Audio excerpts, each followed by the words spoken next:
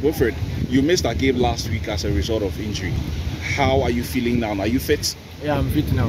I'm okay now, yeah. So you're confident you can play against Olympics on Sunday? Yeah, I can play. I'm very fit, yeah. Olympics this season have played very, very well. Everyone is talking about them. What are you personally going to do to ensure that we don't lose to Olympics on Sunday? Okay, I'll just pray to God. Should bring my day again, should make my day comes again. And through God, I'm sure everything will be okay. So you are prepared for the game on Sunday? Yeah, sure.